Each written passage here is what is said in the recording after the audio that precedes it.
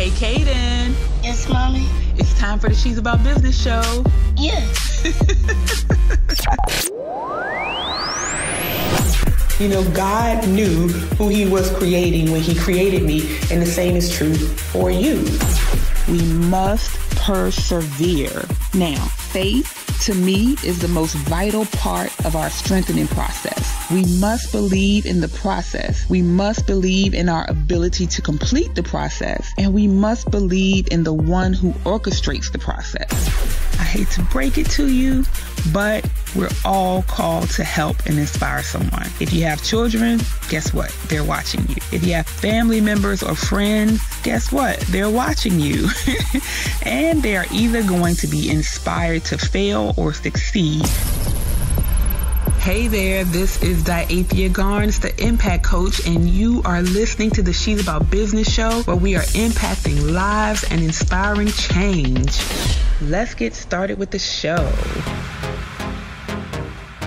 Hey, it's your host, Diathea Garnes. I'm so excited to be moving along steadily with the show.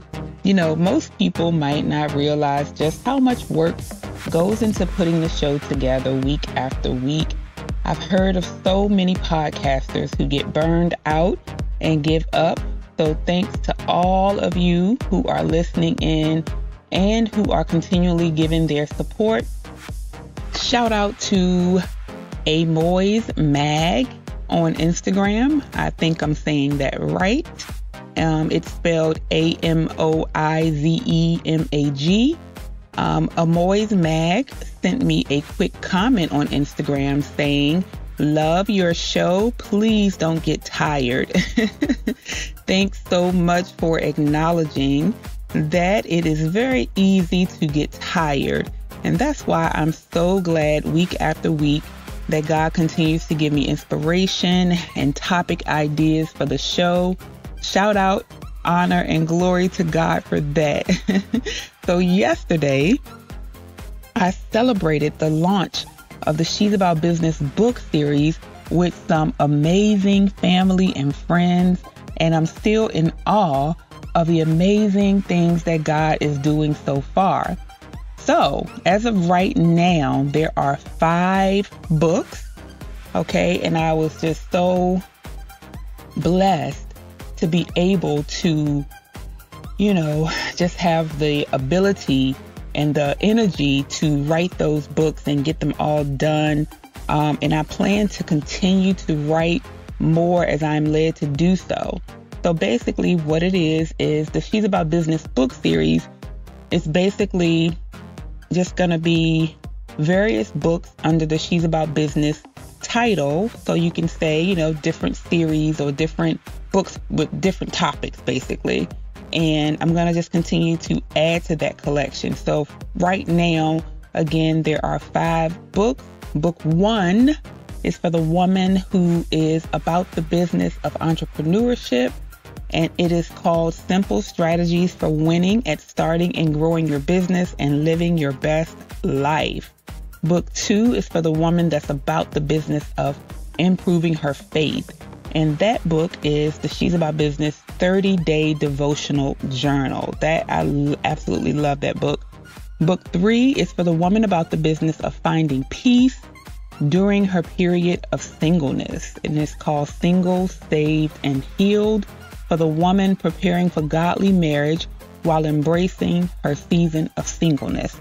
And book 4 is for the woman about the business of writing that book.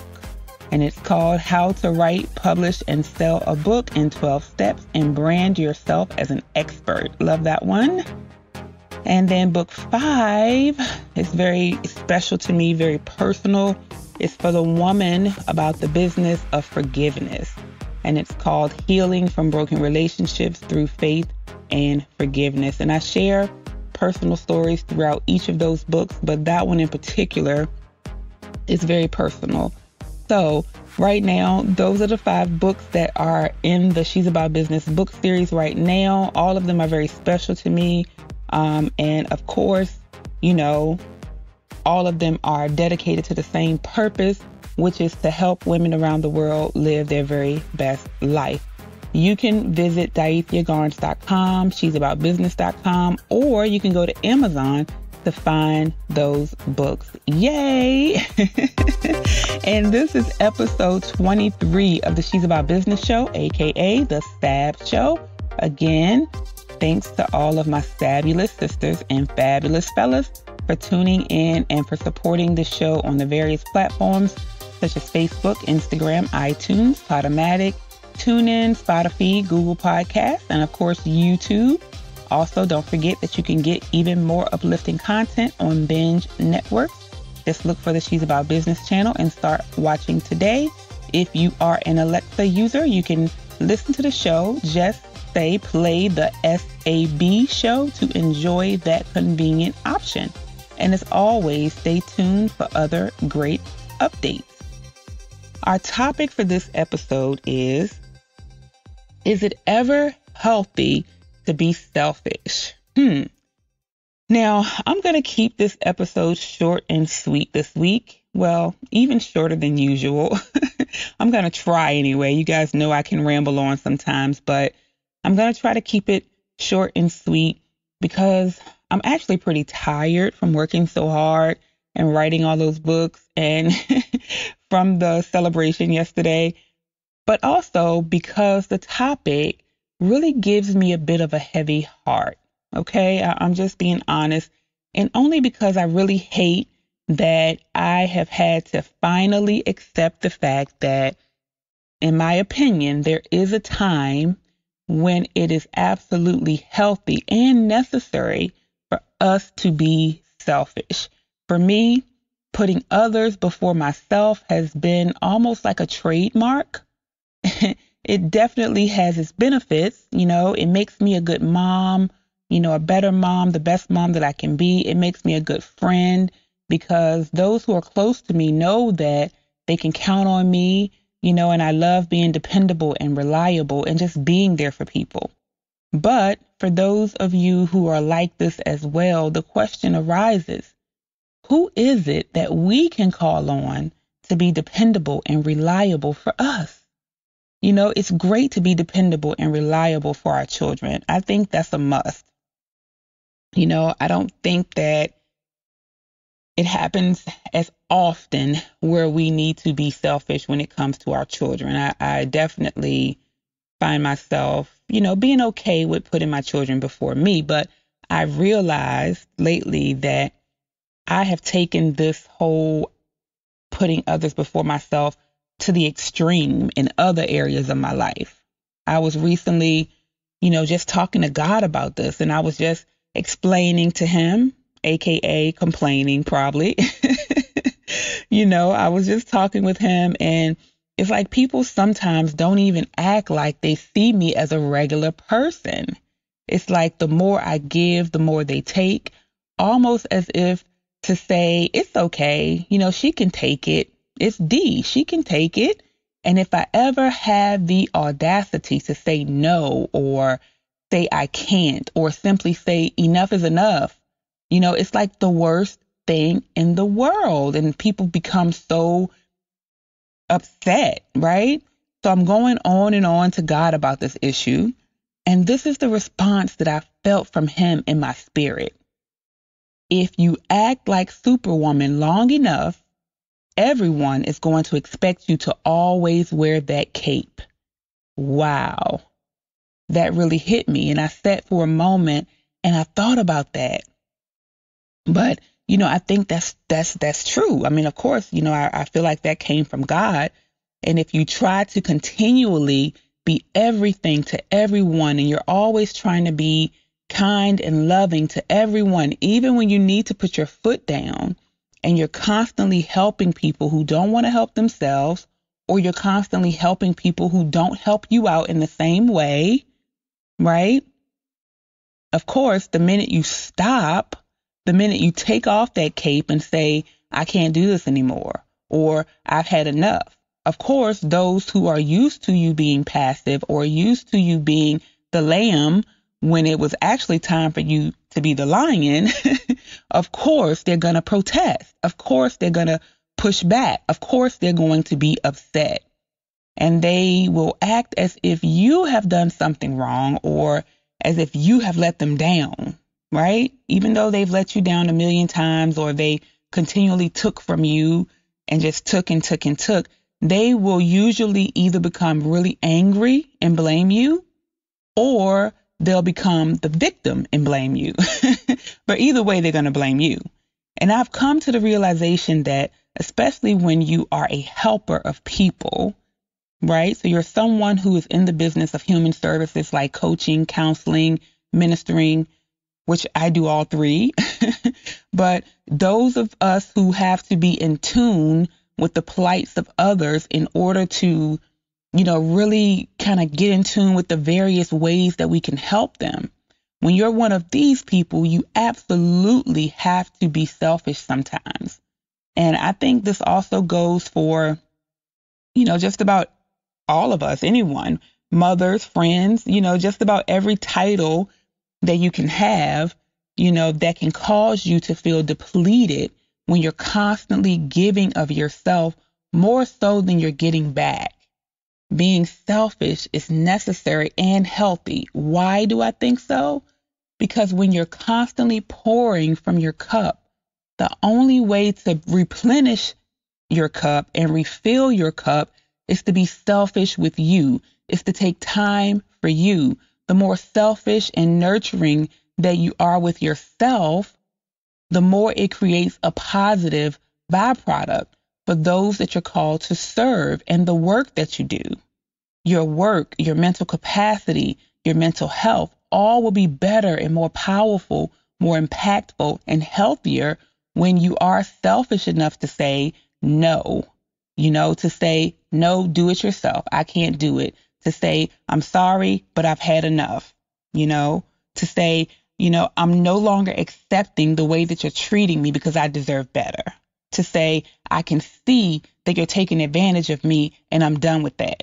Right? And the point is not to be selfish so that you're not able or willing to help others.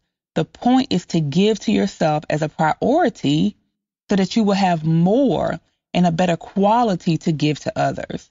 To be honest, you should never give to others what you are not first willing to give to yourself. Oh my goodness, it makes sense, right? But a lot of times we just don't do it, and it's nonsense. Recently, I actually realized that I had missed a very important appointment. Even though I had made that same appointment for other people and actually assisted them with getting to the appointment. But I forgot about my appointment. That's crazy, right? And the truth is, with some people, the more you give, the more they will let you give. The more you do, the less they do, right? The more you give, the more they expect you to give, right? And it's like when you are depleted and there's nothing that, they can offer you, right? Where do you go? Where do you go? The more you give, the more they just expect you to shut up about it. And you better not get tired either. You just got to keep giving and keep giving.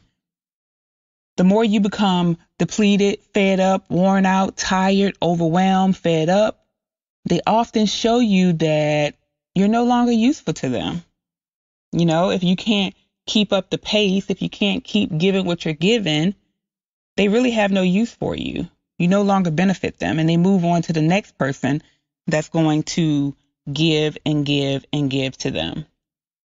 So I think that it's very important that we, just get clear on the fact that we need to take care of ourselves. I believe that was absolutely God speaking to me. You can't go around acting like Superwoman all the time, because nobody ever wants you to go into that, Clark Kent mode, right? Where you actually want to just take off your cape and just be regular, and you just want to, relax and maybe let somebody be your Superwoman or your Superman sometimes, right?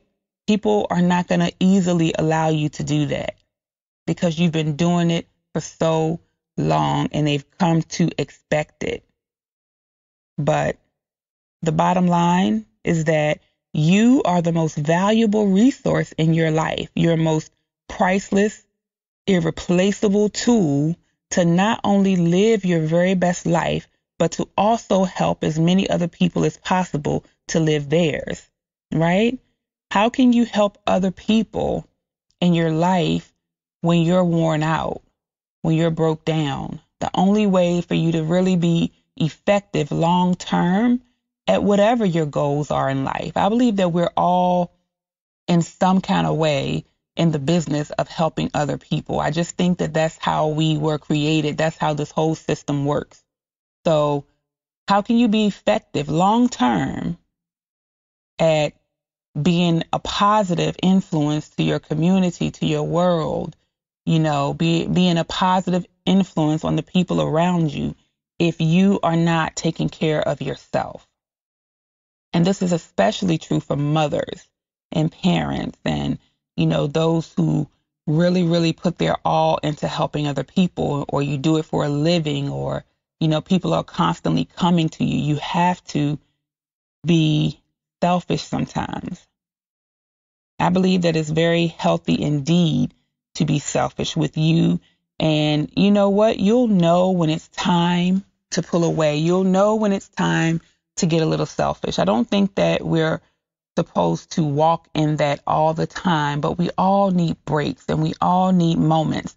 And not only that, we all have to be very careful and pay close attention to the energy that we're around and the people that we have in our circle and the people who we give our energy to.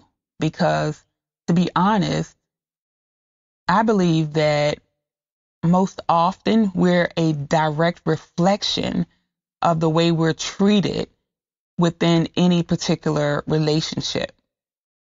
If you have a friend or you have a relationship where you feel like sometimes you act so out of character, and you're not yourself, they take you there over and over and over again. It's probably because you are reflecting off of how they're treating you and the negative things that are actually happening in that relationship. And it can be really hard to get out of that, especially if it's someone you really care for. But I know for me, I hate getting out of my character, and I hate feeling that I'm pushed to a level where I'm not behaving the way that I know that God wants me to behave. So if I'm continually doing that, then that's telling me, okay, something's happening to me in this relationship that's not making me happy. Something's happening to me within this situation that's causing me to not be able to, maintain my character and maintain the person that I am. And, people will absolutely try to turn it around on you, and they blame you and they point the finger at you. But you have to pay close attention to that. When you know who you are and you know what your character is, but you find yourself always getting out of your character, then chances are you need to get out of the relationship. You need to get out of the situation, because there's nothing that's going to stunt your growth as much as constantly being taken to a level where you're getting out of character and you're not even sure. You start to question who you even are. That means you've been in that situation too long. You've been in that relationship too long. So in situations like that, it may be time to walk away, and people may call you selfish. They may say, bad things about you. They may be angry. But again, I think that it's absolutely sometimes very healthy to be selfish. And unfortunately, it doesn't matter who it is. It doesn't matter. You can love people. It can be family. It can be friends. But, people will put you in your grave. I mean, let's just be real. I have to say it. I've seen people so stressed out by family, so stressed out by situations, and they become ill and they get sick. And, if you pass away because of stress, or you have a heart attack, or your blood pressure is up, these people are going to go on and they're going to live their lives without you. Real talk. It's just the truth. So be selfish with yourself, and don't be like me and learn the hard way. because you're looking around and you see so many people pulling on you and pulling from you, and there's not nearly as many people replenishing you and putting back into you. But I tell you what, now that I have learned this, there will be some changes made around these parts, okay? And not everyone is going to like it.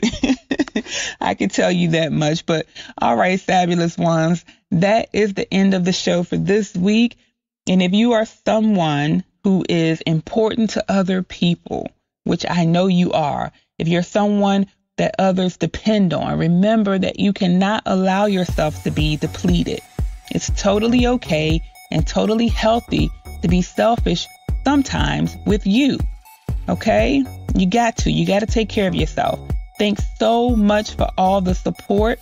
And don't forget to leave a rating or review on the platform of your choice.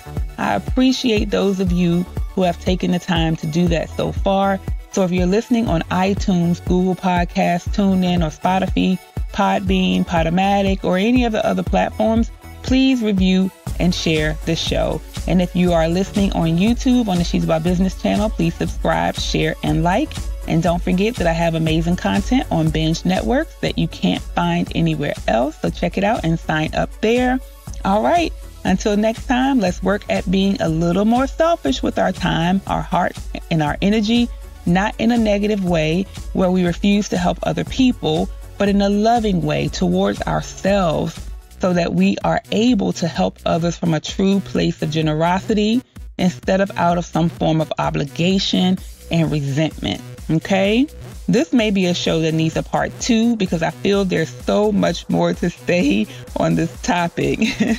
But remember also, guys, as always, we are on this journey together. I love you guys. The She's About Business show is directed and hosted by Daithia Gons, digital editing by Will Rice at Pro Boy Scout Studios, and copyright by She's About Business, Inc. Thanks so much for listening to the She's About Business show. Don't forget to share, like, and subscribe. Also, if you think I'm doing a great job or you enjoy an episode, leave a review, rating, or comment. I love to hear from you.